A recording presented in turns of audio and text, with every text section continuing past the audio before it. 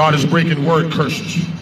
God is breaking the demons of witchcraft and evil spirits that have been put upon your life by a witch or a warlock who been jealous of you. Sometimes the very one laughing in your face is your enemy. But Jesus is our best friend, who sticks us closer than a brother.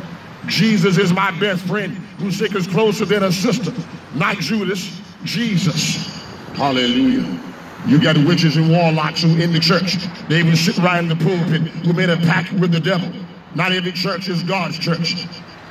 That's why the Bible said, beloved, believe not every spirit, but try the spirits to see whether they be of God, because many false prophets have gone into the world deceiving many.